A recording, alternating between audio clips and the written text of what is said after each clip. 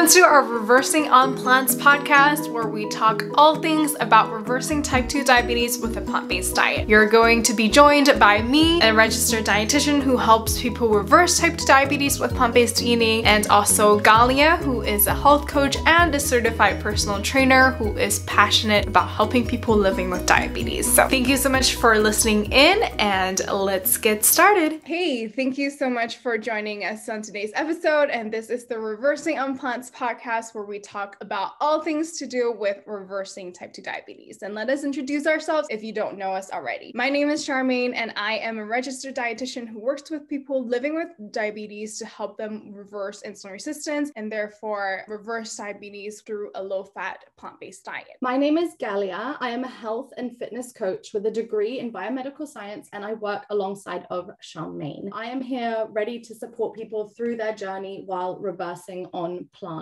In today's episode, we're going to talk about insulin resistance, which is a very interesting concept and topic. It's something that's not really spoken about a lot in the diabetic community, which is quite surprising when you look into more of what that is. So I have a couple of questions. Are you ready, Charmaine? Yes, I am. So the first one, and I think this is the best starting point for us here. So what is insulin resistance? Yeah, so insulin resistance is basically a phenomenon where your body isn't as responsive to insulin. So I like to use this analogy that Dr. Neil Barnard always uses. So insulin resistance is like a lock and key. So think that your body cells are the lock and insulin is the key. So normally insulin's function is to bring the blood sugar from your blood from when you eat. Let's say if you eat a banana, it breaks down to glucose and it goes into your bloodstream. So your body wants to use that for energy. What insulin does, it's almost as a signal for your body cells to take in the glucose into your cells. And so when usually that happens, insulin needs insulin receptor. And so that the insulin receptor can signal the body cells to open up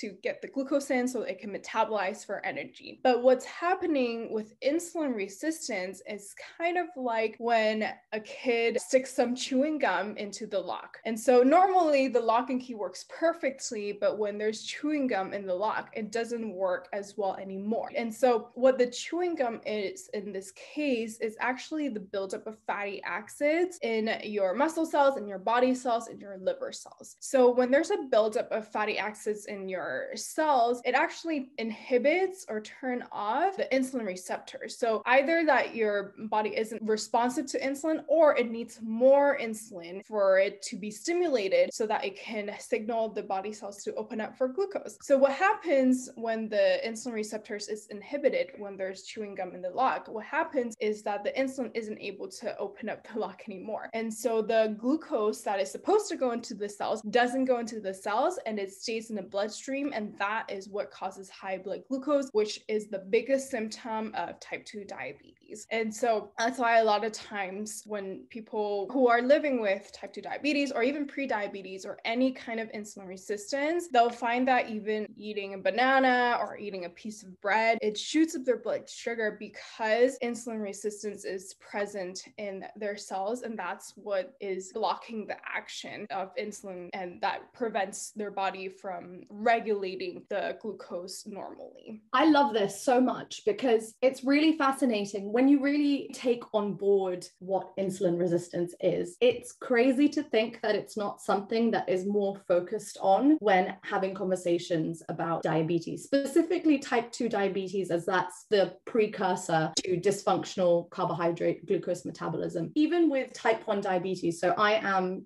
type 1 diabetic, and it's not something that is spoken about. So the insulin resistance isn't the driving force in type 1 diabetes, but it can really aggravate the condition. So to not even have that be part of the conversation when it comes to type 1 is shocking, but more so, of course, type 2, because it's so much more prominent and prevalent in the type 2 diabetes kind of world. And when you look at the approach that you take in terms of management of the condition, it's really shocking that that is not taken on board enough. It blows my mind. Yeah, and people tend to focus on the symptom of high blood sugar. So to prevent high blood sugar, you need to cut out carbs, but they're not really focusing on the root cause, which is insulin resistance, and the root cause is the chewing gum, which is the fatty acids or just fat in general. So it's definitely really interesting. And we do have a lot more to do in terms of focusing on root cause in Western medicine, I believe. Yeah, definitely. So if you were to give an explanation or share information with us about how insulin resistance affects someone living with type 2 diabetes, what does that timeline look like? If you're starting with the development of insulin resistance, how does that progress?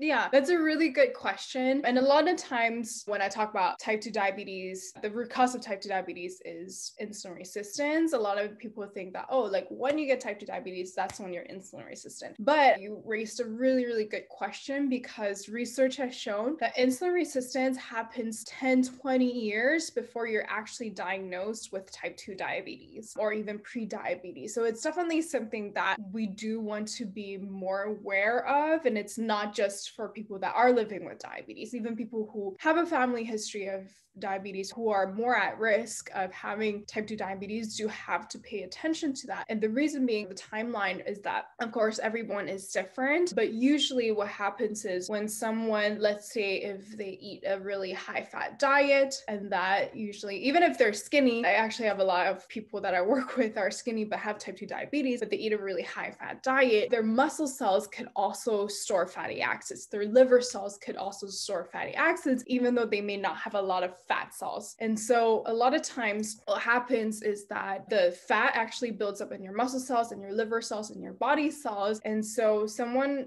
becomes more and more insulin resistant as time goes by if they eat a high fat diet or a sedentary lifestyle, or some people that may be overweight. And little by little, their body becomes less carbohydrate tolerant and they become less insulin sensitive. And so that's when insulin resistance slowly comes up. And again, the speed, everybody is different. The speed, the progress, everybody is different, but that usually is what's happening. And so as your body is insulin resistant, then the blood sugar slowly comes up. And so it slowly progresses to pre-diabetes, and it shows in your A1C or in your fasting blood sugar. And your doctor probably will tell you, hey, like, there's pre-diabetes, you might want to be careful. And if that progresses, then your A1C might get to a diabetic level. Here in America, our level is 6.4 A1C. If you're over that, then it puts you in the type 2 diabetes category. So that's usually how it progresses. I don't know if you want to add more on that. Yeah, I was going to say, from what I've read and what I've studied, I think what's really fascinating is the power that a dietary lifestyle, a change in your dietary lifestyle, how important that can be. So research shows that dietary changes are effective at all levels of prevention. So if you're a very, very young person, if you're in your teens and you adopt a healthy lifestyle, so more whole foods, less processed foods, less refined sugars, that you decrease your risk of developing not just diabetes, but a lot of other problems and conditions in the future. So reducing your risk of heart disease, of cancer, of kidney disease. And you see that even in people who have already developed diabetes, so higher levels of prevention, that as someone with diabetes, you can either put diabetes into remission, you can reverse insulin resistance, or you can reverse the complications you might have developed. So it's fascinating to see that there isn't more focus on those dietary changes as opposed to medicating. And as time passes and your insulin resistance is high, your body compensates by producing more insulin. And that increased insulin production is really detrimental to the tissues of your body. So they are implicated in the development of the complications that you want to avoid. And then even beyond that, so it keeps going. And over time, as the cells of the pancreas kind of burn out, they become tired from having to overcompensate producing insulin, people end up having to take on more and more medications, so supplementing themselves with exogenous insulin. And it's sad to see how that can snowball so quickly, and how something so simple like adopting a dietary change can have such a strong impact as well. Like for myself, as someone who is type 1, so I didn't become type 1 because of insulin resistance. It's an autoimmune condition, but I have gone through phases where I have been extremely insulin resistant, and that increases my risk as someone living with type 1 of complications, because it means I go through a lot more variability in my blood sugar levels, because it's harder for me to get my blood sugar levels down if I'm eating. So for me, taking that kind of a change on board as someone with type 1 has been really eye-opening. And for the people that I know who are also type 1 who have made similar life changes, it's really amazing to see how powerful that can be across the diabetic population. Yeah, and I want to add something to one thing that you mentioned. I love the,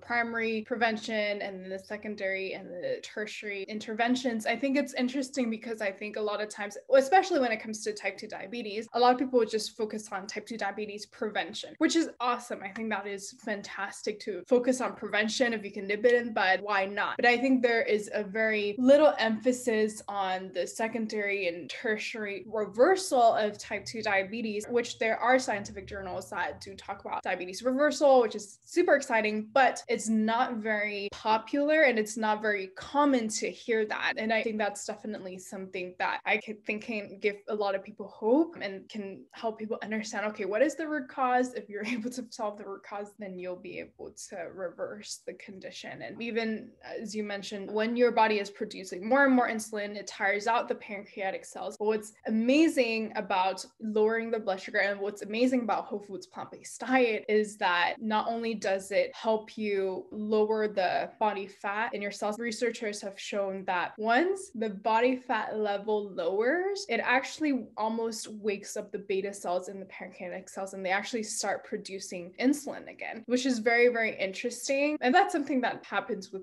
people that do have some beta cells left, but that's something that I think it's really exciting once you know, okay, let's solve the root of problem, let's lower the amount of fat in the body. Then not only does insulin resistance gets resolved, but also your pancreas health also improve as well. So just wanted to throw that in there as well. I love that. I love that so much. And something that's come to mind to me now is when people talk about insulin resistance or insulin sensitivity, I think that's a lot more used than insulin resistance. Mm-hmm. But when people talk about, insulin resistance and insulin sensitivity, something else that always comes into the conversation is exercise. And I was reading a couple of studies that looked at the effect of exercise as a means of tackling insulin resistance, improving insulin sensitivity compared to diet. And when it comes to exercise being a strategy to increase insulin sensitivity, it's extremely effective, yes, but what research shows repeatedly is that it's not an effective means to lower your HbA1c, because exercise will make you more insulin sensitive in that period where you're exercising. It doesn't mean that your insulin sensitivity at baseline is high, meaning your insulin resistance at a baseline is low. It just means after those episodes, after those moments where you are physically active, where you are exercising, your body's insulin sensitivity will increase in the hours after that. And that's not necessarily reflected in HbA1c. So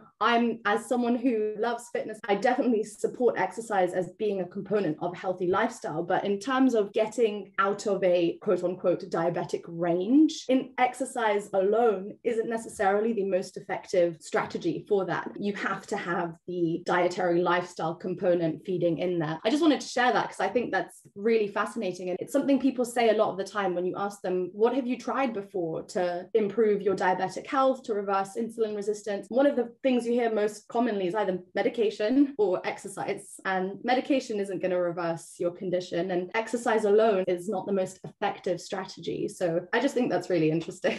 Yeah, that is actually really interesting. And it's funny because as a dietitian, we help a lot of people lose weight as well. And a lot of times in weight loss, people say it's mostly diet and maybe like 30% of exercise. And I totally believe it's really helpful to exercise. And it's interesting what you said about it only helps you improve the insulin sensitivity while you exercise. And so I think it also goes back to the idea that, okay, like what is the root cause? We do have a lot of people coming in and saying, yeah, I have a really active lifestyle, but my A1C is still 6.7 or 6.8. And once they change their diet, they're actually able to bring them down while their exercise routine still stays the same. So I definitely think that it's almost like an airplane. You can't fly with just one wing. You have to fly with both wings. things. So definitely think it's a very important component as well. So thank you so much for bringing that up. I love it. Of course.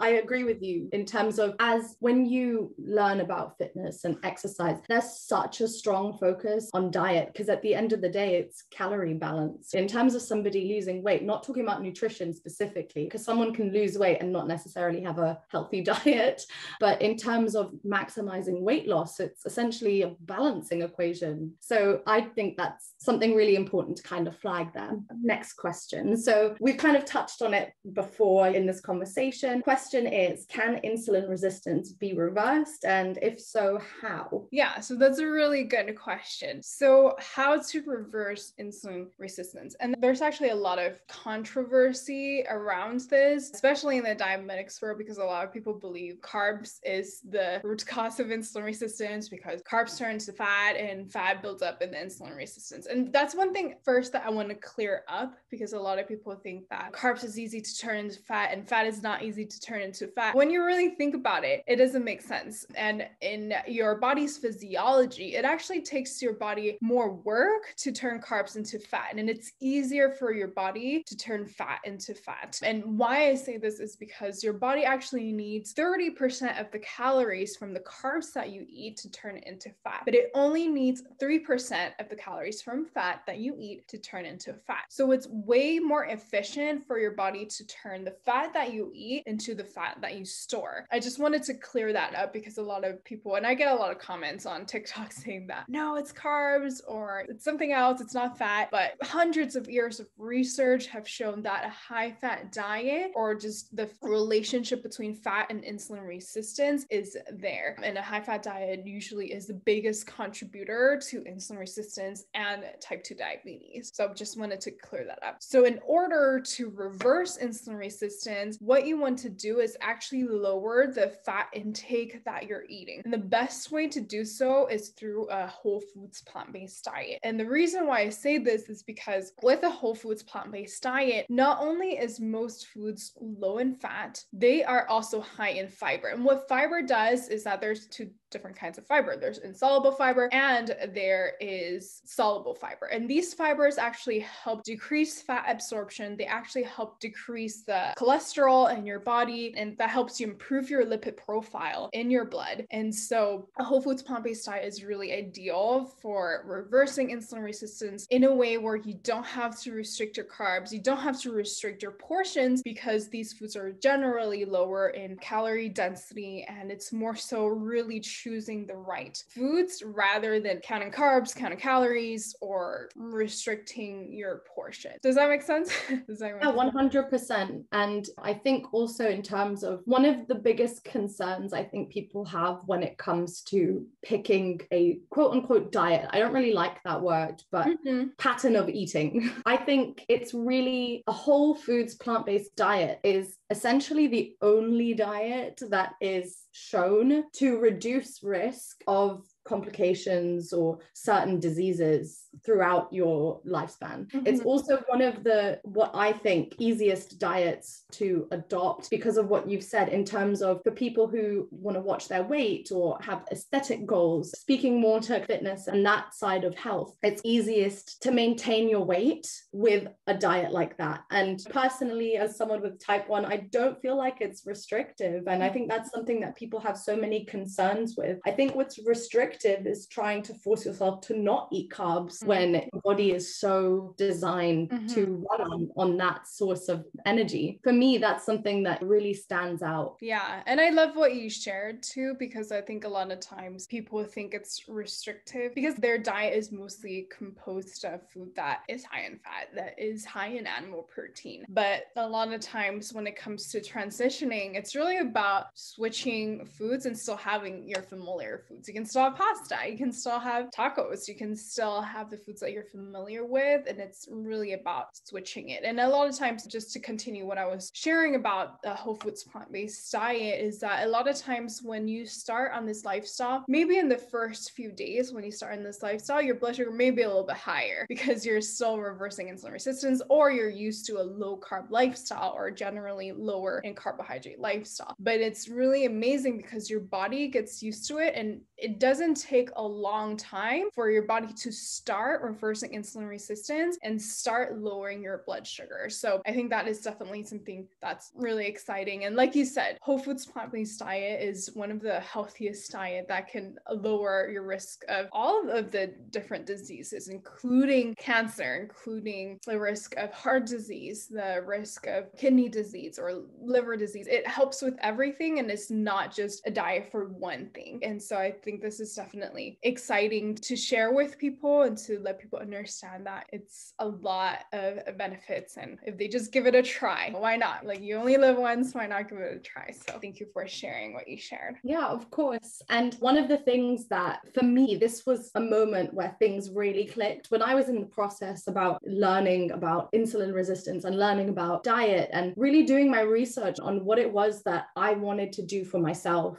And I understand the position that people are in when they're researching and they're trying to figure out what diet they want to do or what they should do next. And it can be extremely, extremely overwhelming. But the thing that for me really hit it home, according to Diabetes UK, I think the statistic is that people living with diabetes have a 3 times higher chance of heart disease than people who are not living with diabetes. And that's kind of an umbrella for diabetes as a whole. It doesn't really distinguish between type 1 and type 2, which for me, I feel like there should be a bit more of a distinction there. But that's the statistic. And that statistic is there, that exists. And then there is ample research that points to high fat diets that are high in saturated fat, increasing your risk of heart disease and of cardiac events. And you combine the two through, for example, a ketogenic diet. You combine the two and you're somebody who already has an increased risk of heart disease, of having a stroke, any cardiac event. And then you factor in a diet that further increases that risk. For me, when I see that, I purely see a ketogenic diet as a very short-term approach. People are not thinking about the long-term risk that they might be exposing themselves to. And the problem is, and please do add in if you'd like, for me, what I see as being scary is that there aren't really any big studies that look at the long-term complications of a ketogenic diet and a ketogenic diet in the diabetic population specifically. So you have tons of people adopting this diet, tons of people living with diabetes adopting this diet, and we don't know for sure how this affects your risk. For me, that's a really scary thing. And I feel like that needs to be put out there more. And I know it makes people upset, and that's perfectly fine. It's going to happen every now and again. When you're sharing, when you have strong opinions, when you're passionate about something, people aren't always going to react how you would like them to or how you feel people should. And that's perfectly fine. I understand that. But I feel that's really something that I want to emphasize to people, especially someone who does live with diabetes. So I understand like the fear of complications moving towards the future as I get older. And in my mind, if I can do anything to minimize that, I will do it. And the diet that is shown to reduce risk of, for example, people who've already had a cardiac event or have heart disease, either tackle heart disease or reduce your risk of a secondary cardiac event. The most effective diet is a vegan, whole food, plant-based diet that is low in fat. So for me, that's a really take-home point. I don't know if you feel the same about me, but yeah, definitely. What you shared there was just tremendous, and I wish everyone can hear that.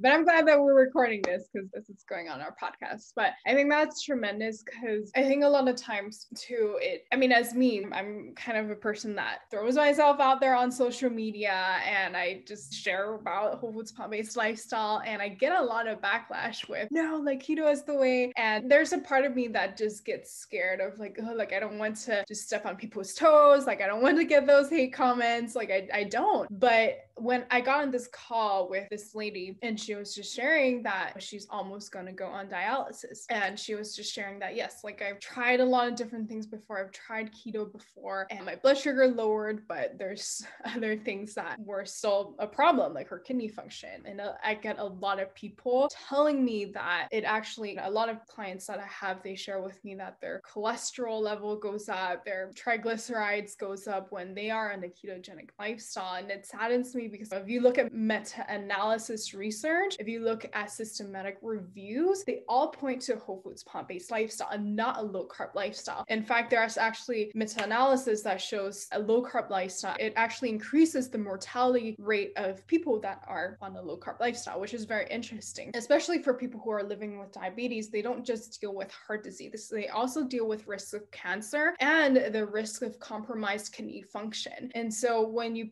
push a high animal protein, a very high fat acidic diet to people, it actually worsens their kidney functions, and it saddens me. And that call with that lady just reminds me why I'm sharing what I'm sharing and just why I'm pushing the truth out there. And I'm not afraid to say this is the truth, and definitely believe that it's important for people to understand not just the short term, oh, great, you lower your blood sugar, but more so the bigger picture of how it affects your health overall. So thank you so much for bringing that up, because I definitely think that it's good to share. I think people need to know this. So thank you so much for sharing. Thank you as well for putting yourself out there all the time on social media and having these kind of conversations. And as you said, I think it's so important that we do. And if you're not making some people uncomfortable or some people question, I don't think we're being as honest as we should be. So I think naturally, there's always going to be someone who's unhappy, someone who disagrees, but there's also going to be people that are open to the information and it can positively impact them. And so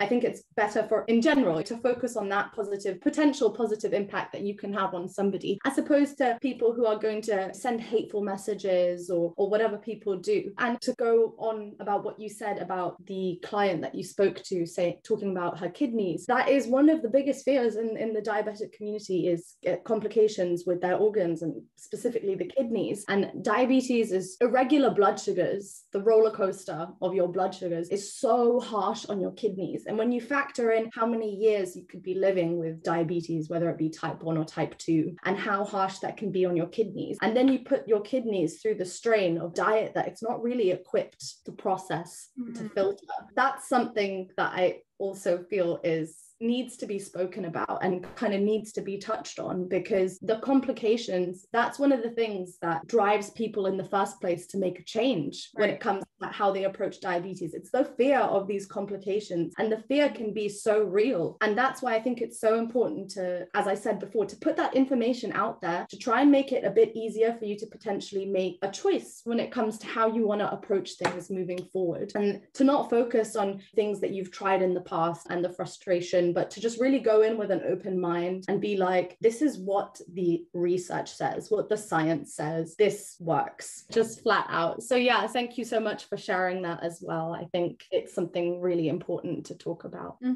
Yes, definitely. Okay, awesome. To go on with some of our last questions, we have 2 questions left. So next one is, what is the biggest mistake you see people make when it comes to reversing insulin resistance? Yeah, so I think the biggest mistake that people make, well, it depends on where they are. If they don't know about a whole foods plant-based lifestyle, if they don't know anything about like fat and insulin resistance, then I would say the biggest mistake that they do is actually turn to low carb foods like nuts, cheese, or meat, just a low-key ketogenic lifestyle. And what that does is actually, it does the opposite. When you lower your carb intake and you aim for low carb foods, yes, it doesn't give your body carbohydrates to turn it into blood sugar, to raise your blood sugar, and that may be a stabilized blood sugar in the beginning. However, that actually increases your body's insulin resistance, and actually increases the fat in your body. And even though if you may be losing weight, if you're like, oh yeah, I lost like 10 pounds just by cutting carbs out, usually either that's water weight that you're losing, or even if you're losing weight, you're not necessarily losing the fat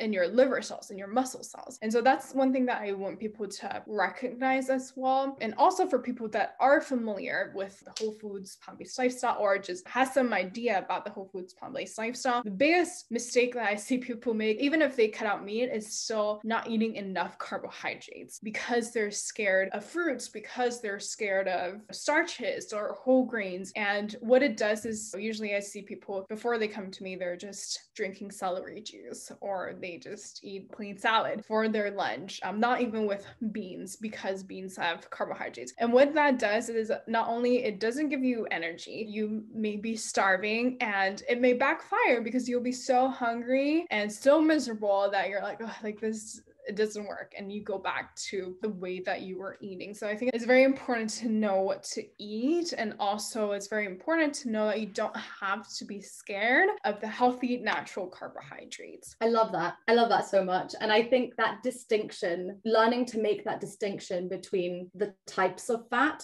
and what you're losing, what you're getting rid of. So the visceral fat, like the fat that you can see on your body, versus the fat in your cells, are two very, very different things. And as you said earlier, you can have insulin resistance and have a healthy BMI. So I think that distinction is so important. And it's not something that people know to make, and people don't publicly make either. So it's really hard to kind of find that little golden nugget of information. And I just think it's so important. So thank you so much for sharing that. Mm-hmm. So last question is, what is the best advice you can give to somebody who is trying to reverse diabetes or reverse insulin resistance? I would say to focus on the root cause. I know I can give a lot of advice because that's what I do, but I would say that that's the biggest thing that I would say, is try to focus on the root cause. And I think people should not only do that in diabetes, but in other disease prevention or reversal, because if you don't look at the root cause, if you only look at the symptoms, it'll be a vicious cycle. And that's why people don't think that you can reverse diabetes, because not a lot of people focus on the root cause of the problem. And so that would be my biggest advice, is look at insulin resistance. And also another advice that I would say is just do it. I know it's so cheesy, but just try it. Try it for 10 days, try it for a week, or try for a month, try for 3 months. You have the rest of your life that you can choose to do with it, whatever, but just do it to see the benefits of a whole foods plant-based lifestyle, and to see how much more you can achieve with this lifestyle, your energy that's going to come back, and all the great things that is going to come with it. So yeah, I would say just give it a go. I love that. And I totally agree with both points that you make. Obviously focusing on the root cause, but just giving it a try. Like at the end of the day, you really have nothing to lose. And you could, worst case scenario, if you're trying something, you feel it doesn't work. Mm-hmm. Best case scenario, it works and you're pleasantly surprised. Mm-hmm. And you start to move forward in a new and exciting direction. Mm-hmm. So I totally love that. I would add as well to people, and as a coach, this is something that I think is so vital, but to keep track of what you are trying. Because even if you don't necessarily have somebody to guide you, you yourself will feel motivated by tracking it yourself, by being able to look back and see progress that you're making, whether it be weight loss or your blood sugars or any other goals that you have in mind. Being able to have those little victories when you're journaling, they really help you be able to move forward. And I think that's so important, especially in the early phases, because what is it? It's like it takes 20 days to break a habit. I don't know if that's